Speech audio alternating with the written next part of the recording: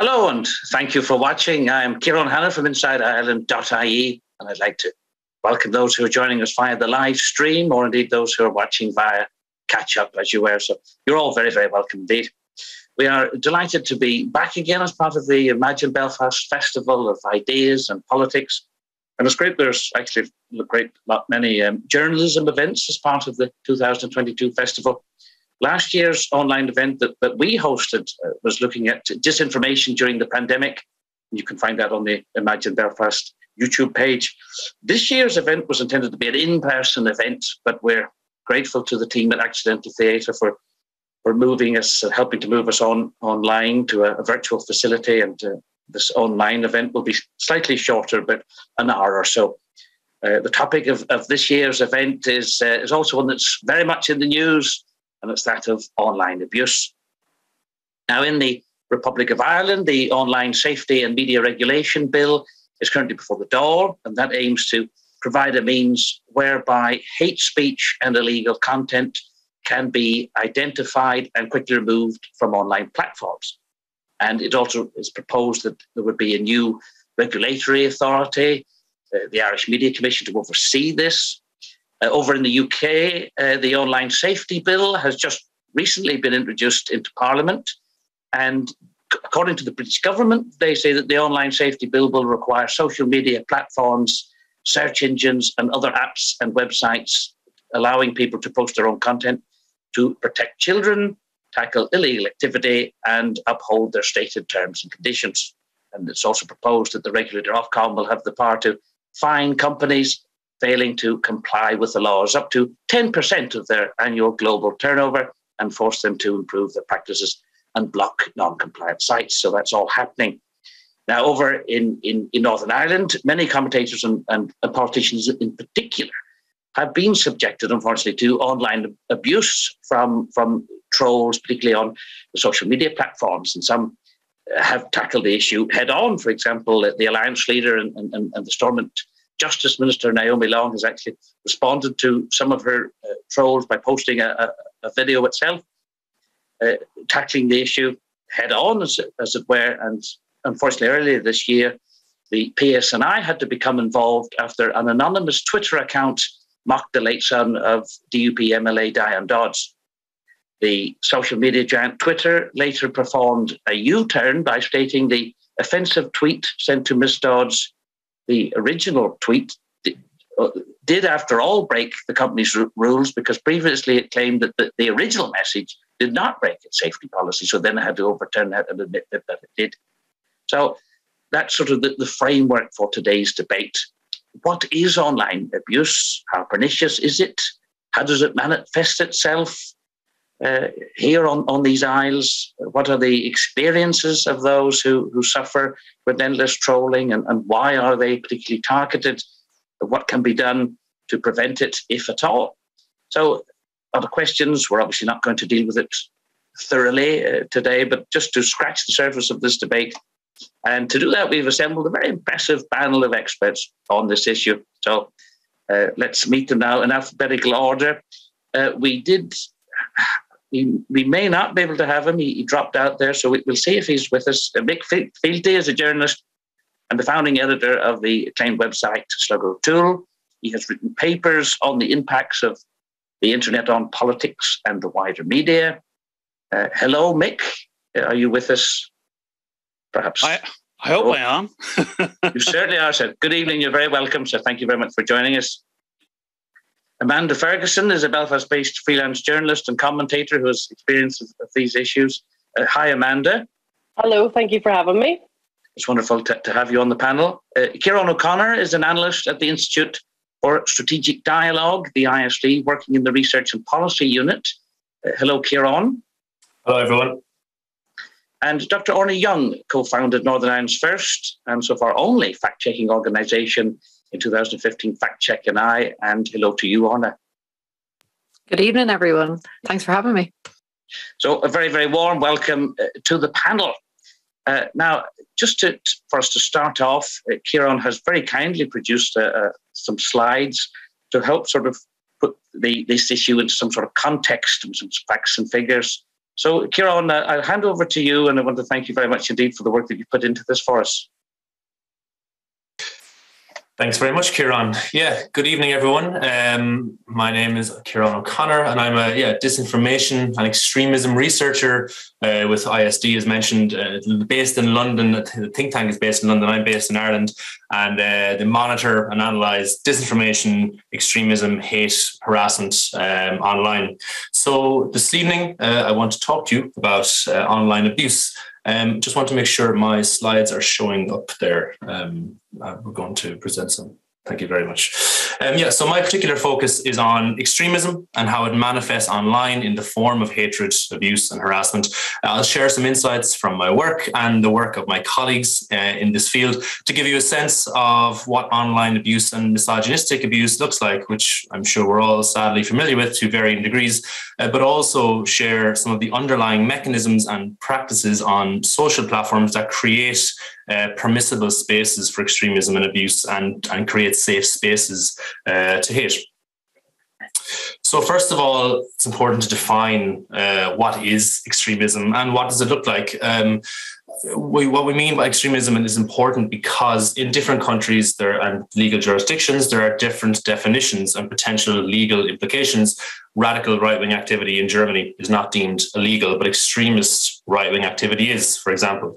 Very quickly, extremism is the advocacy of the superiority or dominance of one of the in-group over all out-groups, and it's really that othering that comes through a dehumanization process that defines the potential act of extremism. One way that this is manifested online is through hate speech, which we define as the use of language or online actions to attack people based on their characteristics, including ethnicity, religious affiliation, sexual orientation, or disability, and of course, gender. Online, we see extremism and abuse and hatred play out in different ways. One area I focus on a lot is right-wing extremism and how it manifests into promoting hatred of others, that othering process based on these attributes. Often, first of all, due to race. Ethno-nationalism is a constant, best encapsulated by this Ireland for the Irish or England for the English kinds of phrasing that defines Ireland in this instance as a monocultural nation for white Irish people only. The belief is then demonstrated in reactions or sentiments towards housing rights, healthcare, or of course immigration, and most recently COVID-19. This is replicated all across European nations, global nations in different ways, all serving to articulate some form of us, the natives versus them, the foreigner or the invader, or these kinds of phrases. Broadly, such communities support nationalism and nativism. They engage in racism against minorities in the state. They support xenophobia and even authoritarianism in some corners. Narratives and myths are essential to right-wing extremist ideology and community formation and are the tools used by these communities to express their beliefs, to try and frame events or developments in a way that supports these beliefs. Narratives that address emotional needs more than ideological ones, often perceived hardships that members of the in-group face can be framed as a consequence of the actions of the out-group. But the state or actions of minorities are often the blame here. And the narratives also offer solutions to these problems, and that is join us, support us, become one of us to act out against your grievances. We see far-right expressions of hatred and abuse against women in the form of total rejection of feminism, the perception of this as the total opposite of what is traditionally expected of women, and misogyny and gender-based slurs, abuse, and expressions of hatred are all common to particularly those marginalized people as well. So then to talk about some of the research that myself and my colleagues have put out, last year we researched Irish far-right communities online, and specifically the use by these communities of the online platform Telegram. In 2020, Irish far-right groups, influencers, supporters made Telegram one of their primary online platforms. Quick numbers for you. In 2019, there was a handful of Irish far-right channels on the platform, and they posted just over 800 messages according to our analysis. Fast forward to 2020, this had increased to 34 channels who posted over 60,000 messages. So going from 900 to 60,000 in the space of 1 year, Telegram became the home and is the home of the Irish far right right now. As part of this research, we looked at a number of case studies looking at incidents in which the Irish far right tried to muddy the waters, tried to use these events for their own means to promote and post racist, harmful and offensive narratives, one of which we looked at was the fatal shooting of Georgian Kensho in December 2020 and the immediate reaction online.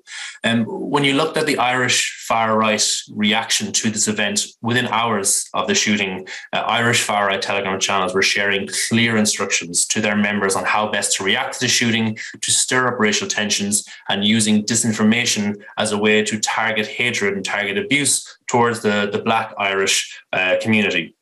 Fabricated claims about Kensho and his family regarding his history were common. There was claims that he had a criminal record. You may remember the false claim that Kensho had 32 criminal convictions, which originated on these kinds of spaces before making its way to the more kind of normal and kind of mainstream spaces on Facebook and on Twitter. And beyond Kensho, this was used as a kind of gateway to target the Black Irish community, framing protesters as BLM, as Black Lives Matter terrorists, for example.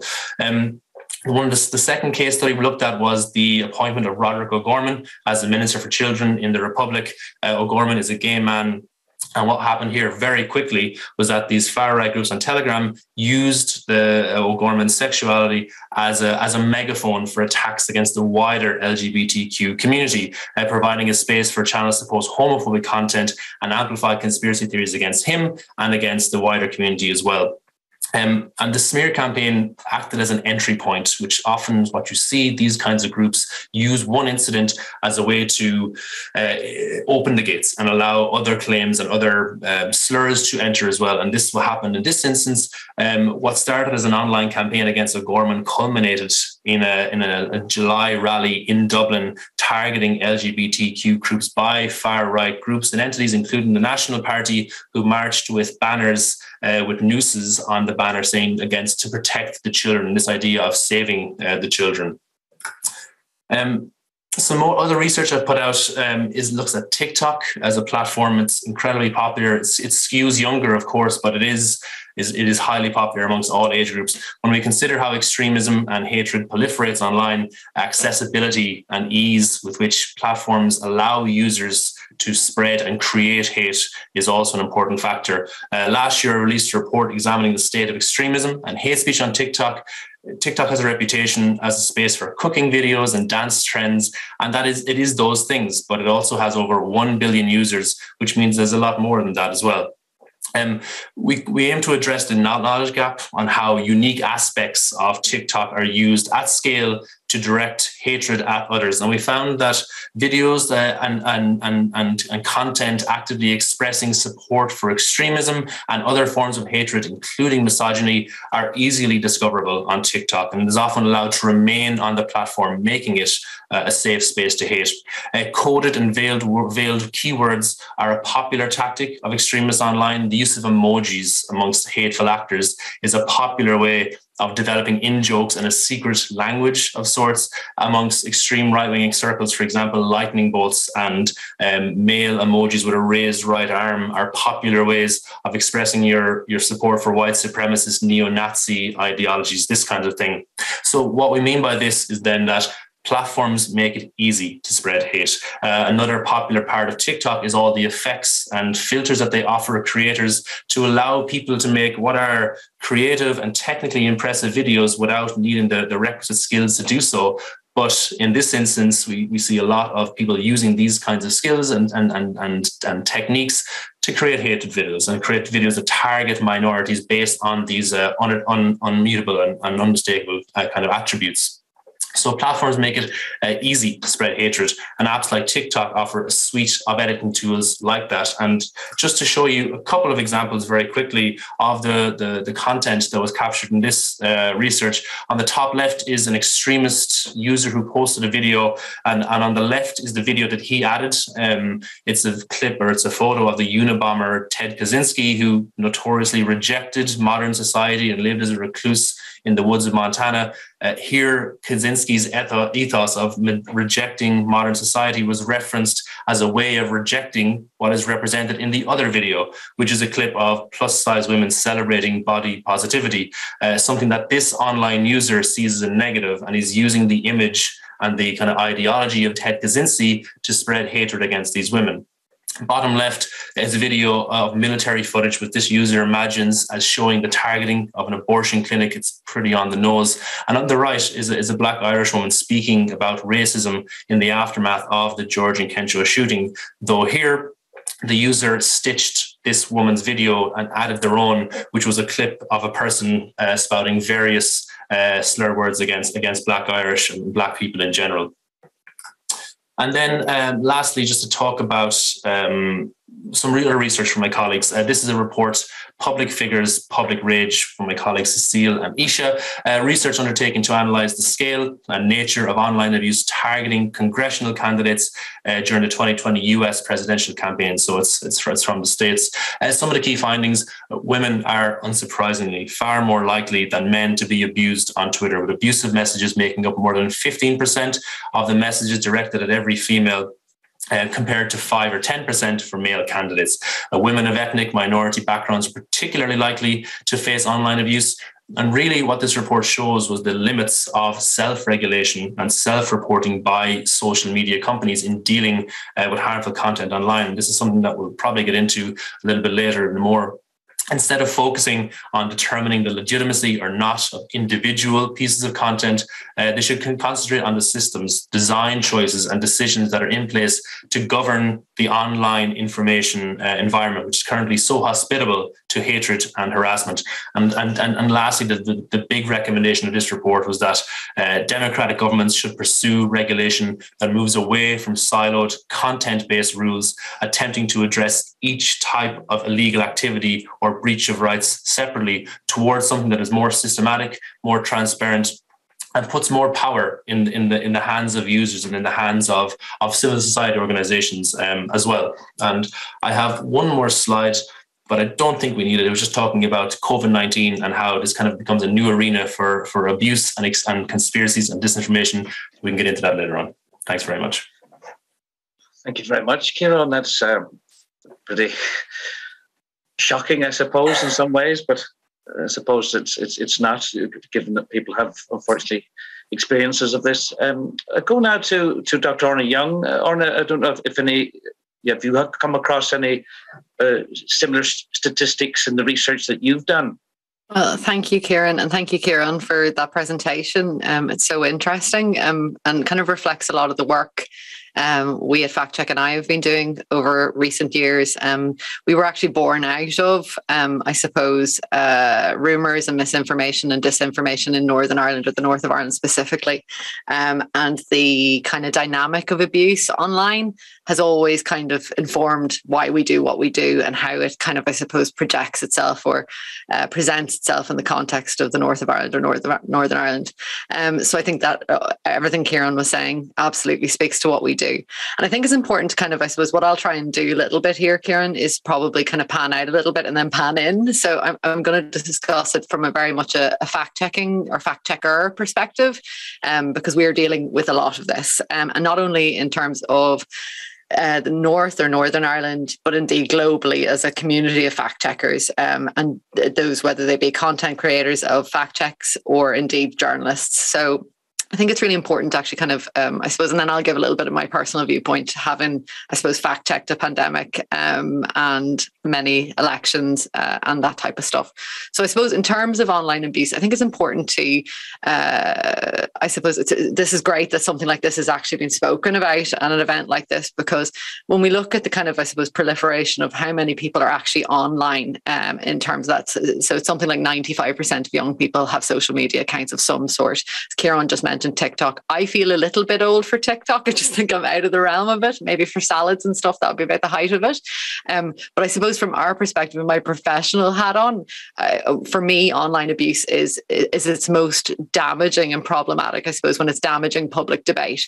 So it's limiting people, it's limiting participation, and it makes people not want to be involved in discussions that are very much important to them.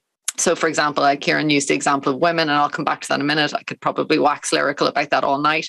But it's important to say that online abuse is also a scale. So we see that ourselves. I see that as an individual online. I see it as a person with my professional hat on, that, you have your kind of very low level, inverted commas, trolls, but then you have people that it's much more damaging and effectively dangerous, I would say. Ciaran spoke a lot to the extremists. And we see people within our realm and within our orbit, and people I see online all the time dealing with this type of thing. And it's important to say that there is that overlap between, and Ciaran articulated that super well, that overlap between online abuse and hate crime, because one doesn't happen in a vacuum. They both feed each other. The discourse and narrative around this stuff is really, really important.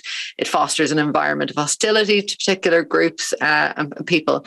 And we see in terms of a UK context, whether it be Northern Ireland, we're seeing efforts to kind of, I suppose, mitigate this.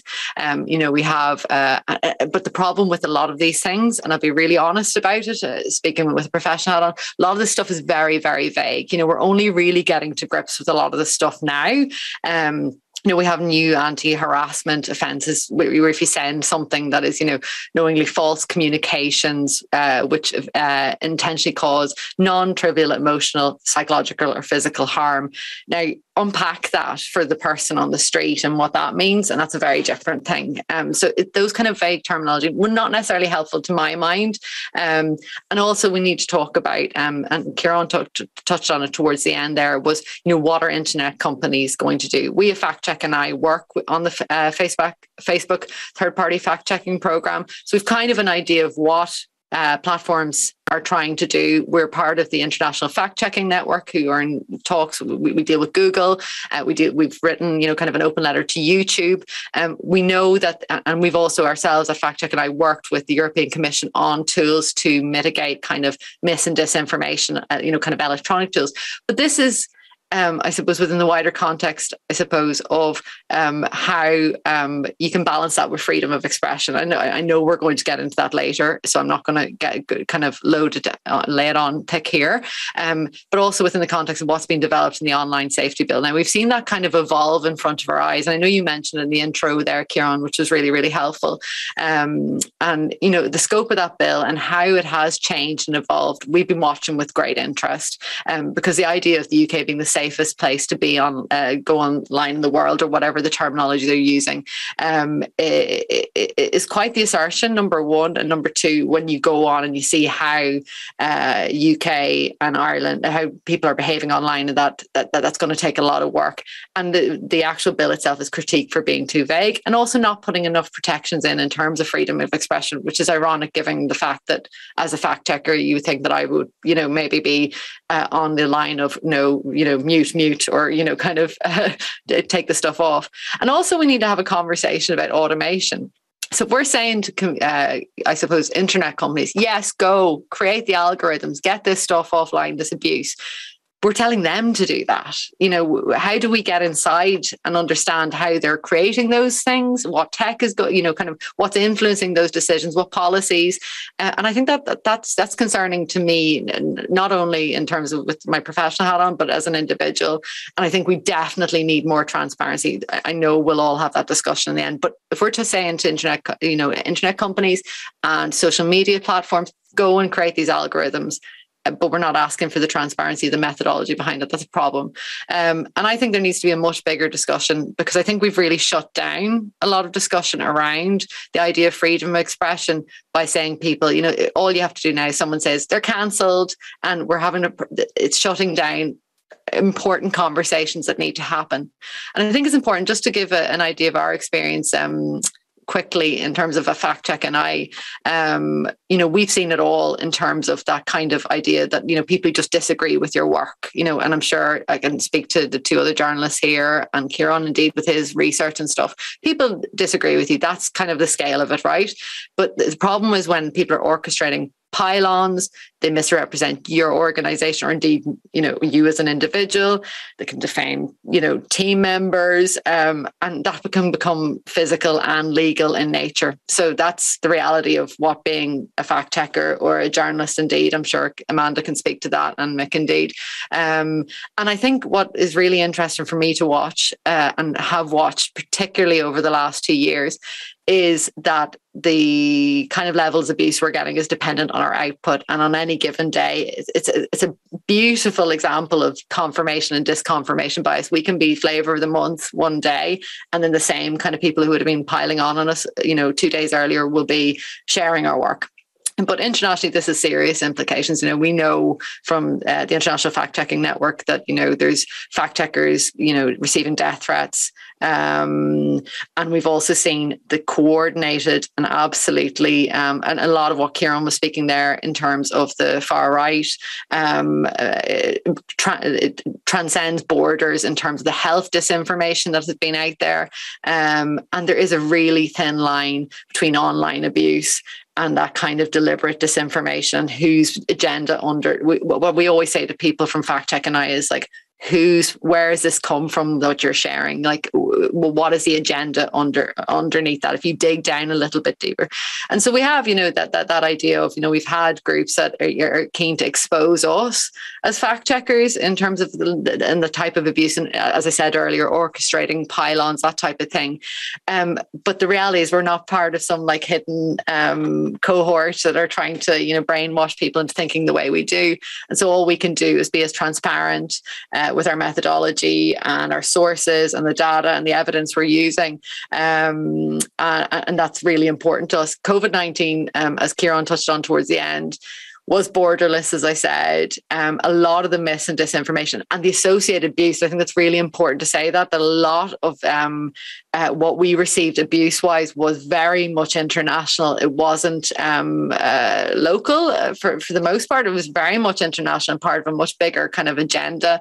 And that isn't going to be fixed by what I was talking earlier. Those online safety bills, those things, this is a much bigger conversation we need to be having, because there are things like we have, we've observed, and I'm sure others have too, the nature of that kind of automated trolling that goes on in terms of bots. And there is a tendency, I think, in Northern Ireland or the north of Ireland to kind of caricature online trolls, these like faceless, Orna not 1 2 3 4 5 6 7 8 accounts. I actually don't think that's necessarily the case for a lot of it in terms of online abuse and the nature of abuse, particular to this region. I see a lot of blue tick accounts actually orchestrating a lot of this stuff, and certainly, what would I say, magnifying particular takes on things that result in the hounding of individuals or groups or organisation, and sort of, in effect, directing this type of stuff. So I think it's important to note that this isn't, as I said at the top, that it's not just a thing about a small number of people that are receiving abuse. It's huge in volume, and it's omnipresent. But it's also to say that it isn't the gift of these obscure Twitter accounts or these obscure TikTok accounts. It's often very well known people, and I think it's important that we need to, I suppose, from my point, the number one thing we can do to counter this kind of behavior is not only like expose it, but and elevate it. So I see particularly women journalists and politicians in the North or Northern Ireland dealing with this day in, day out. They literally have to go on a radio show for 10 minutes and they're accused of being shrieky and the language we're using. So I actually think it's really important. And actually I've made a decision mindfully myself to, I suppose, kind of go actually call it out when you see it. And I think that's transparency and emphasizing is important. Just on the point, and I'll stop now because I realise I could probably sit on this platform for ages talking about this. I completely agree with Ciaran, and I so welcome seeing work on this kind of idea of what has been termed networked misogyny, because it is such a feature of my professional life online, but also as an individual watching it happen to other women, and particularly women who maybe don't, are from ethnic minorities or are marginalized and experience marginalization online. And I think we need to have another conversation about where the line lies between hate speech and incitement from a lot of these bigger accounts as well, because it's driving people kind of away. And I think it's really important that we have those those things we do. So, for example, if as an organization we receive a lot of abuse, I think it's really important just to stick to your normal tone. In terms of pylons we would have received in relation to COVID and things like that, you often find these mega groups kind of lose interest, actually, that kind of far right element lose interest. And it's good to see that actually people are, we talked about at the top, kind of politicians in the North and Northern Ireland, sharing their experiences. And I think that's a really powerful tool, because I think we need to humanize each other online. Ciaran talked about the dehumanization and the othering. And I think that it's incumbent upon us all with any platform whatsoever to kind of, I suppose, challenge us in whatever way we can. So thank you. Thank you very much, Orna, for putting all that into context for us. Mick Fealty has just recently written an article on Slugger O'Toole about this. Mick, I'd be interested in your thoughts, given just what we've heard and what you've just basically written about. It seems to some sort of the similar themes as to what you've touched upon in your article. Yeah, well, I'm going to reflect on some of what I've written in the article. Just a little bit of background for me. I set Slugger up about 20 years ago as a research resource, not as a journalist. And I've never claimed to be a journalist. I'm much more of an instinct of a researcher rather than an out-and-out journalist saying what the news is every day. Now, for a time, Slugger was very much a journalistic tool, because prior to Twitter turning up, we were able to break news relatively easy, because we could get a hold of breaking stories. And by the time the BBC or UTV had managed to get it out for the 5 o'clock news, we'd put something out quickly. And that became for a time, I think, Slugger's stock in trade. But right from the very beginning, I think some of my earlier experiences working in the arts made it absolutely clear to me that if we were going to build a conversational space, it had to have rules of engagement.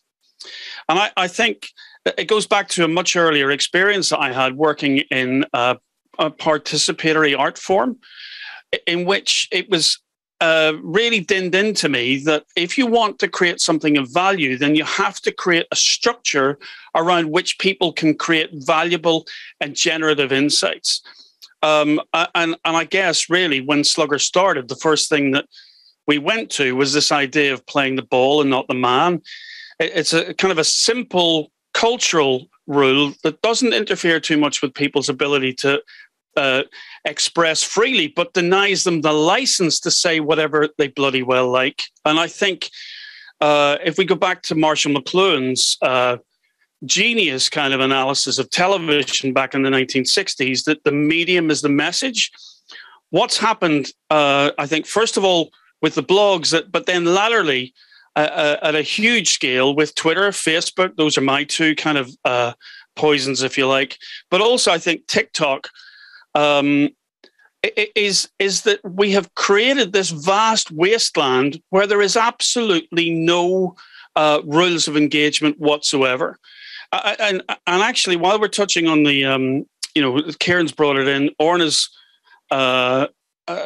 mentioned it again, and I'm sure Amanda's got something to say about this too.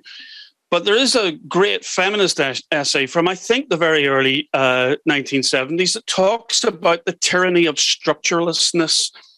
And I think very much what we have allowed in the West, and I'm not particularly talking about Northern Ireland, we suffer from it too, but it's a much broader phenomenon, is that we have allowed these structureless behemoths, global monopolies, to come in and basically conduct all our political discourse, all our personal discourse. Because remember, we know TikTok trends young. Ciaran's pointed that out. And it's not just in politics that it's creating distress. Young women are judging themselves against other women, young women, who are using filters to project a body image that's not true, not real. I've mentioned in the piece that I've written on Slugger that, these platforms now mean that the gossip chains that we all remember from our days at school, they're wounding, they push individuals into isolation. But these days, it doesn't even end with the school holidays, because when you get back in September, it used to be like, where did you go? What were you doing? All the rest. Kids already know where their mates have been during the holidays, and they have a version of what they did before that kind of actually gets to speak on their own behalf in their own situation. So this structurelessness, this license, if you like, to ascribe context to someone else's words, actions, deeds, as captured in fragments by these platforms, I think that's the real problem. And the problem also is the degree of participation levels. I mean, 20 years ago, really you had to be two things to read a political blog. You had to be politically obsessed and a bit nerdy and a bit geeky, which actually meant you were in a kind of a small group of people who really understood, had access to the internet, and then, knew how to access these particular forums. CompuServe forum is one that I commented on in the early 90s, and that got me re-engaged with Northern Irish politics. But now everybody's on there, and everyone is commenting, and everyone has an opinion, and everybody else thinks everybody else is wrong, and it's this kind of great tumult. I mean, yes, I see the work, and I value the work that Ciaran's doing on extremists, but I think it applies to all of us. You know, Jaron Lanier wrote a great book, 10 Arguments for Why You Should Delete Your Social Media Accounts Right Now. And I kid you not, one of the chapter headings are brilliant. They're genius. They're very easy to read. And you probably got a synopsis of the book. One of the chapter headings is social media is turning you into an asshole. And when you read that, and it says it's an accusatory thing, it's saying it's turning all of us into assholes, because it's the first thing that you go to. It is emotionally fed. And I think that's a really important comment from Ciaran there when he said that many of these groups cater for the emotional needs of the in-group, not the out-group. But we're all in some form of in-group. And for me, it is beginning to give rise to this dominance of an expressive individual or an individualism that really doesn't care about society, doesn't care about women, doesn't care about welfare. And unfortunately, because we've allowed these platforms to go mainstream in terms of how we report back to our friends and family and communities and wider society, many of these voices, these dissident, lost individuals, are being given a currency that really they don't deserve. I guess I'm going to finish because I know we need to save some time for other questions and for conversation between the panel. But for me, the participation in these emotionally driven conversations, where the oh shiny cat gif kind of mentality is leading us away from those deeper, serious conversations that are often about problems that are difficult to describe and therefore difficult to resolve. Things like, in the context of Northern Ireland, poor investment strategies, sinking productivity, which is a problem right across the world, and stagnant wages, which is one of the things that's driving this. It's almost like it's kind of reproducing itself. So our inability to look at some of the serious structural issues that are making people poorer and angrier is just creating more timber for the fire. I think we've got to find a way, not simply of regulating, but finding ourselves again, not just as individuals, but people who have a commonality of interest that can don't have to all agree who or what we are, but do have to agree to consent at least to do solve some of these bigger problems in some way together. So I don't see the technology. This technology is creating the problem. The business models, I think, of Facebook and Twitter and anything else that you use for free is problematic, because it is using and making millions and billions out of human anger. That's the thing we have to address, and I think we have to address it in our own lives first, in not taking many of these platforms as seriously as we've come to. And thanks. Thank you, Mick. Amanda, I think the explanations from Orna and Ciaran about the motivations of some of these people who troll and indulge in online abuse would come of no surprise to you, I think, unfortunately. Well, certainly, I just want to start by saying that I really like the online world. I enjoy it. The vast majority of people who are communicating with me are dead on, or they're interesting, or they're kind, or they're funny, and the communication with them is positive. It is a minority of people that are engaged in this kind of disrespectful online behaviour that just wouldn't fly in the real world. And we have to remember that it isn't the real world. And I think that, I've been a journalist since about 2009-10. And at that point, I had Facebook, I think, from about 2007. And then I joined Twitter in 2009. And it became a really effective tool for my journalism, because I have a theory that you'll find an Irish person from either jurisdiction in the centre of every single story, no matter where it's taken place in the world. So it was useful in terms of the start of my journalistic career. Twitter felt like a softer, sort of kinder place in those years when I started using it. I remember the Follow Friday hashtag, where people would recommend, nice accounts to follow, when people would thank each other, for recommending them to other people. But I think that what's happened with journalism for me is that whenever I was writing something in the paper, if someone didn't like it, they could write a letter to the editor, or write to the letters pages, or they could phone the newsroom, which they frequently did, or they would write me letters or postcards and all the rest of that stuff. But the more that my following grew online, and the more that I started doing broadcast work, the more intense online abuse and trolling became. And there's a range of topics that seem to trigger the sort of people that you would cross the road to avoid in real life. And I've just written a wee list, so I'll look down. We've got feminism, women's rights, sexism, domestic violence. Sport seems to trigger people, particularly when women talk about it. Brexit, COVID, all that misinformation, disinformation around COVID, just the insatiable appetite for information about the pandemic, and then also all of the sort of batshit responses to it as well. Politics in general seems to be something that triggers people, and a really random one is seafood. People seem to be triggered by seafood if they seem to think that you're showing off if you want to eat something more than fish fingers.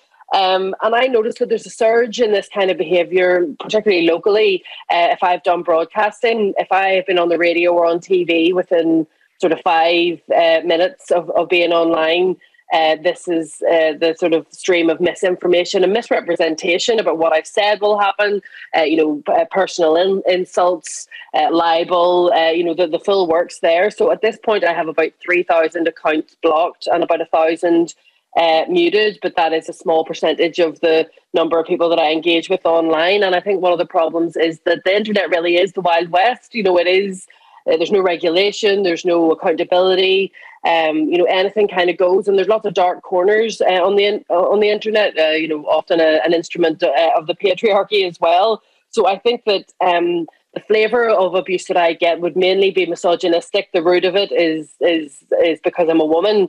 Then there will be a lot of sectarian abuse and anti-Irish sentiment as well. And really just if you express an opinion about something, that seems to be the most upsetting for these kind of online trolls or scumbags. And Orna is right, it isn't always just anonymous, faceless number accounts. It's people who are in the public domain, some people who have a media platform, and so on. And that is one of the worrying things. And I think that the response to online abuse from the social media platforms just isn't good enough. It doesn't appear to be a human that looks at what you're reporting, and I don't think that they understand context, which is something that you're taught in week 1 in journalism school. So it is definitely an issue, but it is the minority of the contacts that I have. So I think that what we heard earlier in the conversation is that some of this gets more of a focus and more of a spotlight than it actually deserves. It's the same as those kind of extreme opinions that are platformed in debates, where an expert in a field is pitted against somebody who's read something on Facebook. And I think that balance issue contributes to all this as well. But I don't want to sort of say that the internet's the worst thing that's ever happened in the world. I think that it's a tool for good, but it's the same with anything. If something is there as something positive, there'll be people who use it negatively as well.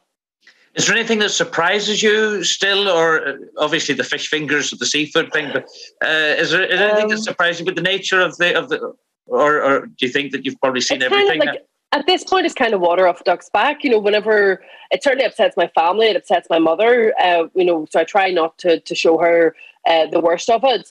I think, it does feel like harassment at certain points. I've had to consult police and lawyers about some of the content that's gone online about me. And it doesn't seem to be as if there's any straightforward way to get it to stop. You can try complete silence. You can try, magnifying it. You can try sort of responding back, taking the piss out of it or whatever else. And nothing seems to make it stop. And I think that some of the tools that happen that are online, for example, on Twitter, if you have an account blocked, they're still able to use your account name in their posts, which highlights the troll army. So even if you can't see what they've said or you've sort of muted that out or away, then it triggers other people to come to your timeline with further abusive sort of commentary. And I make no apologies at all for the number of accounts that I have blocked online. Some people seem to raise this issue, but you're a journalist, it means you don't believe in free speech. And I'm like, of course I believe in free speech, but I also believe in my right not to be abused online. And I think that people do it because they can. And I don't think that the internet has created abusive people. I just think it's given people who were already abusive another platform to do it on. You talked about the tool of magnifying it, and for me, who sort of goes under the radar of things, and also because I'm a man, I think as well. So I have no experience of this at all. So it was only when you sort of retweeted the kind of abuse that you did get, I found that personally very shocking. This is the thing. Like you do. I've been through different phases. Sometimes I go through phases of just completely ignoring it, not giving it any oxygen whatsoever, and that can work to an extent, but it doesn't stop it from happening. Other times, I will screenshot it or do a sequence of slides to show people the sort of thing that's happening, and then you're caught in the is this you looking for attention, or are you looking for pity, or toughen up and those sort of things. So you can't really win no matter what you do, but there are times where it does feel like harassment, and that's something that I have highlighted and that does concern me, because it's not necessarily even the account that is being abusive towards you, it's who they might trigger. It may not be the person that's saying something about me online that is going to punch me in the face if they saw me in a bar, but somebody who was maybe slightly more unhinged than they are maybe wouldn't think twice about it. And I think whenever you're in a public job, that there is like, it's not like I'm Lady Gaga. I don't have like 80 million followers or anything like that.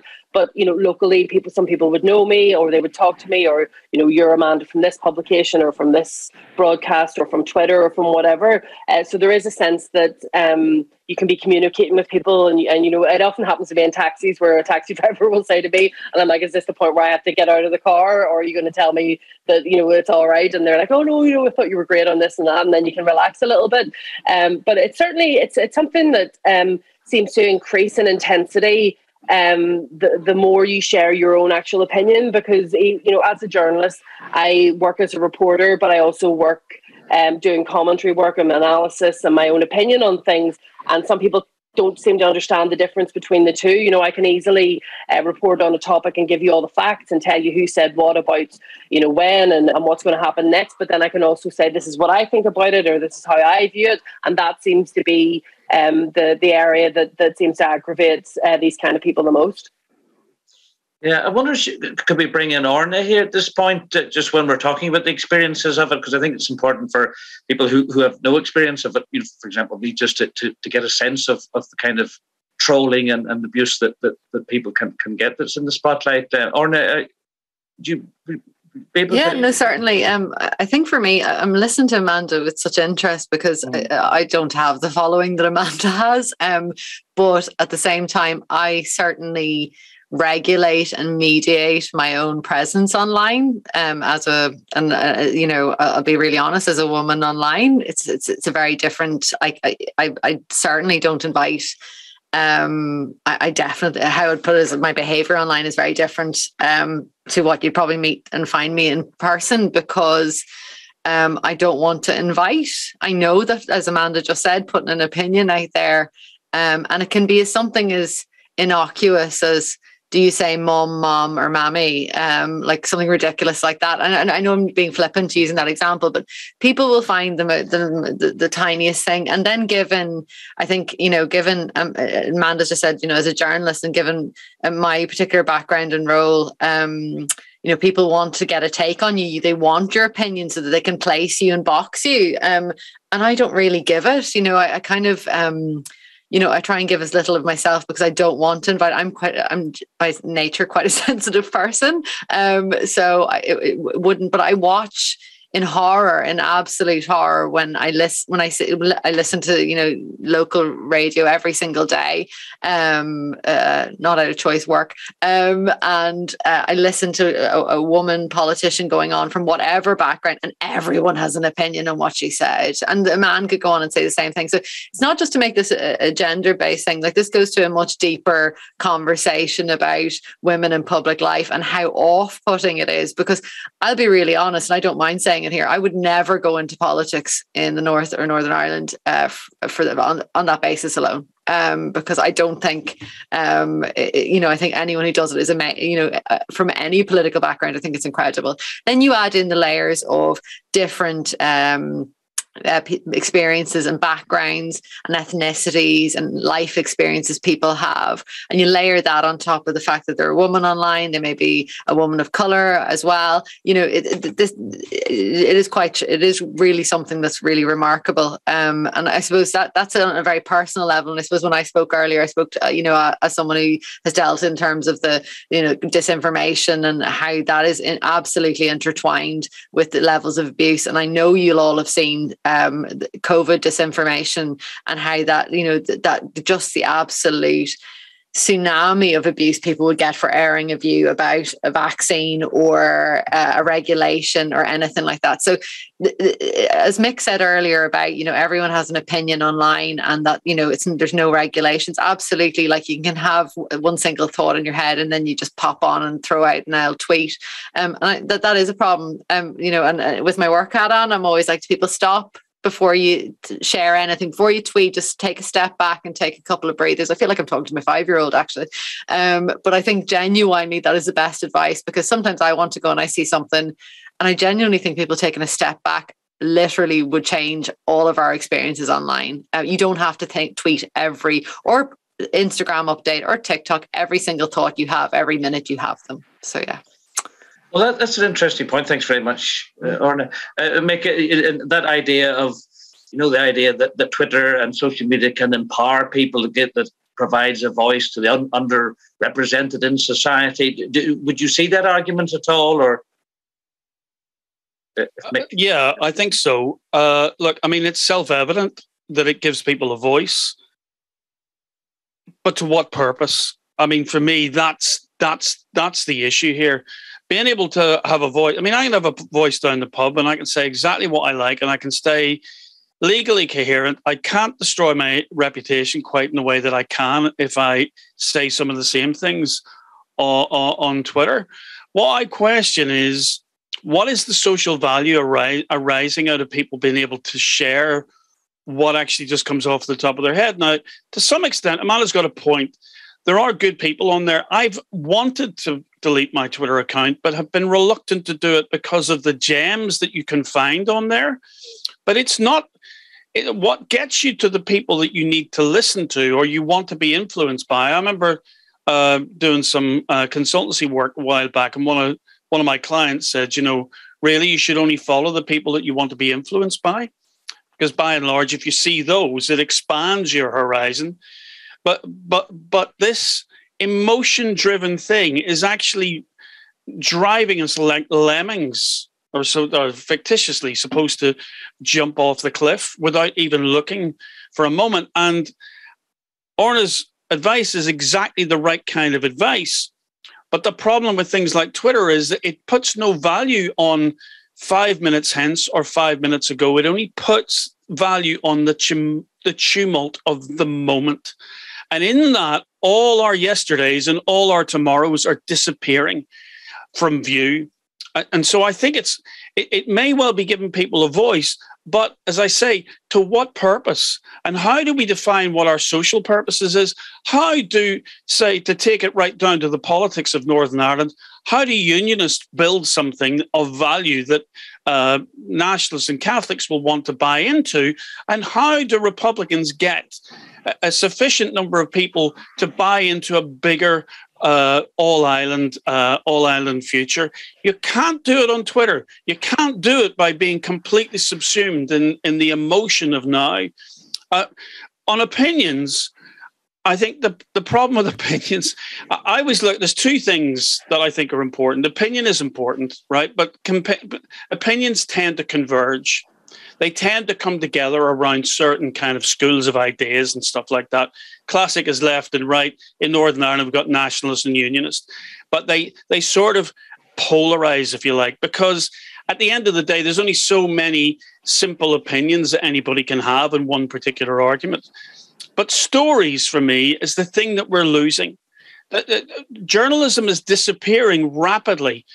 You know, the local weekly that I grew up was the County Down Spectator in Hollywood. And, you know, my best mate from school worked there for 35 years. He no longer works there because they can no longer afford to pay for someone to go out and get the real human stories of what it is to live in that moment. If you read Malachy O'Doherty's, in my humble opinion, best book that he's ever written, The Telling Year, it's the first year of his professional work as a professional journalism at the old Sunday News, which used to be in the newsletter building in Donegal Street. And in there, he describes the way in which that ecosystem of local journalists used to feed in accounts and stories of who we are in our biggest sense. You know, even down to stupid things like the dog drinking the beer in the Coltraw Inn. You know, and that is all being pushed out in favour of people who have opinions about things that only simplify the world rather than signify the complexity of what we are. And so, yes, it is a democratization of expression, but the expression is so individualistic that it doesn't help us to build ourselves as social creatures. And anybody who's had children or intends to have children, who's had children in their lives, they know that this is one of the preoccupations that we have as parents, that we want our kids to come into a better world than the world that we came into. And that's increasingly difficult in a world where only what someone feels in a moment is the only thing that seems to matter. Well, that's a good point just to then take it. We've already spent the last 50 minutes looking at the problems associated with online abuse and trolling. And if Ciaran is with us, just in the last 5 minutes or so, we'll get the panel just to see if they can suggest some possible solutions. And we've sort of touched on it during the last 15 minutes or so. Ciaran, what practical solutions do you think could be made to tackle the problems that you've very helpfully outlined for us tonight? Yeah, I feel like mine was the doom and gloom portion of this. But one of the things that I so often talk about in various reports, but every platform has its own version of the problem, is an enforcement gap in between the policies they create to safeguard users and the oft missed and unpracticed policies, as in they're not putting their policies into practice.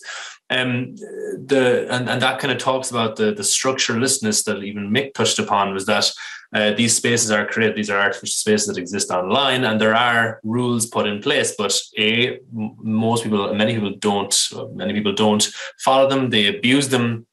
But even when there are clear and blatant violations of these policies, these platforms don't respond and don't act in time and don't mitigate, and often they're muted towards the. So what would need then to force those companies Legislation is the way forward. I mean, the Irish government's online media safety and media regulation bill, I think, have it all out there. And the EU's Digital Services Act are two attempts to address the proliferation of online, of harmful online content. There's a lot of holes and kind of criticism of these pieces of legislation, but they are important steps in the right direction to kind of touch upon what I mentioned in mine is a systematic approach away from the whack-a-mole strategy of here's a bad tweet or here's a misleading video towards something that is more systematic. But even these pieces of legislation are not perfect. There's no direct complaints mechanism, for example, but it's a step in the right direction, and that's the way that it has to go, because ultimately it is bringing these platforms to task over these really problematic parts of their platform. That'll be the only way out of this, the most effective and sweeping way out of this. Yeah. Right. So just that bit about the complaints, then you said that the bill doesn't address the online complaint system. Is that? Yeah. I'm not a policy wonk, so I can't get into the weeds on this. But the online Irish bill, and I think the EU one too, just won't have a direct complaints mechanism, which is something that has been called for time and time again. And even the setup of the bill has what's called a country of origin principle, which, as far as I understand it, the fact that so many tech companies are based in Dublin, Ireland is their base, which means that Ireland will be the one kind of taking companies to task over most of this. But I mentioned definitions earlier on. Definitions are important here again, because definitions of harmful content based in Irish legislation do not reflect the full expanse of what it may mean in other countries as well, which is a potential pitfall too. Thank you. Just in the last few minutes, we'll go to Orna. Orna, have you any suggestions for solutions, practical things that we can do to tackle this issue? Well, I think, social media platforms themselves come in for a lot of flack, and having been inside or, adjacent to a lot of them, there's a lot of good work going on. It may not appear like that, but certainly there's a lot of work going on to address issues of abuse. I think a lot of the issue, and I mentioned it earlier, is that issue around transparency. And I also think it's an over-reliance on tech. There's always been this idea that there's a solution that we can, algorithm our way out of this issue. But I think it goes much to a wider, and I think Mick touched upon it, this kind of societal shift we've seen of like that kind of disconnect, which I think, and not to get too kind of existential about it, but I think COVID has only exacerbated is that disconnect between actual human beings. I was in a room with some people for the first time in a long time recently, and I do think that what Ciaran was saying earlier about that dehumanizing and othering, that there is a potential that you can't algorithm your way out of that. And, as I said earlier, in terms of that, we've been part of projects to look at those kind of initiatives. And what I would say is that it comes back to, yet again, transparency around, we're effectively saying to social media platforms, sure, you go and fix it. Like, you sort it out for us. And it goes back to earlier discussion on what is their final point. They are businesses.